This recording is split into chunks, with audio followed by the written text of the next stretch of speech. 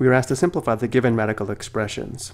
A radical expression is not considered simplified if there's a fraction under the radical or if there's a radical in the denominator.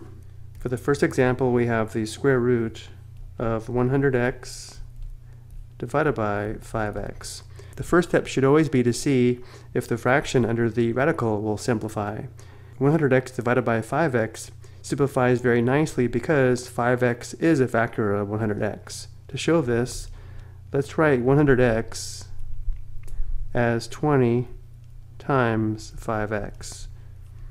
Notice in this form, we can see that 5x divided by 5x will simplify to 1, and therefore the radical simplifies to the square root of 20.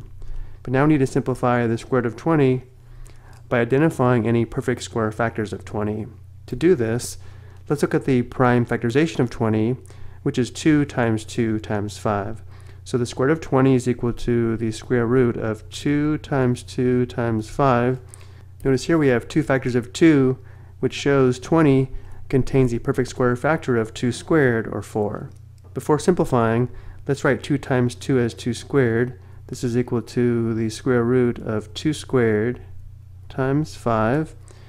And the square root of 2 squared simplifies perfectly to 1 factor of 2. The simplified expression is 2 square root of 5. Next we have the cube root of 64x squared y to the 5th divided by the cube root of 4y squared. Now this radical expression looks rather messy, so what we'll do in this case is use the radical property shown below in the opposite direction. Notice the property indicates the x root of a divided by the x root of b is equal to the x root of the fraction a over b, which means the quotient of these two cube roots is equal to the cube root of the fraction 64x squared y to the 5th divided by 4y squared. In this form, we will now simplify the fraction and then simplify the resulting cube root. So we have the cube root of 64 divided by 4 is equal to 16. Then we have x squared. Then we have y to the 5th divided by y to the 2nd.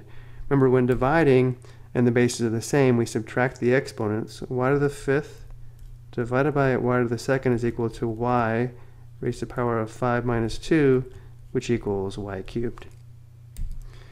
So this simplifies to the cube root of 16x squared y to the 3rd. Now to continue simplifying, because we have a cube root, we look for perfect cube factors of the radicand. Well, the prime factorization of 16 is 4 factors of 2. So we have 2 times 2 times 2 times 2. Notice how here we have 3 equal factors of 2. Then we have x squared, which does not contain any perfect square factors. But let's go ahead and write x squared as x times x. Then we have y to the 3rd, which is equal to y times y times y. Notice here we have 3 equal factors of y. Let's write this one more time using exponents before we simplify. Let's write this as the cube root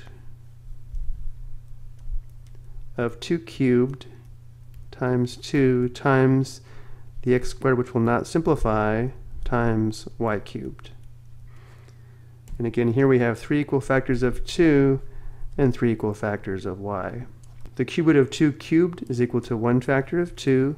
The cube root of y cubed is equal to 1 factor of y, and we still have the cube root of 2x squared. This is the simplified radical expression, and because the index is odd, there's no need for an absolute value. I hope you found this helpful.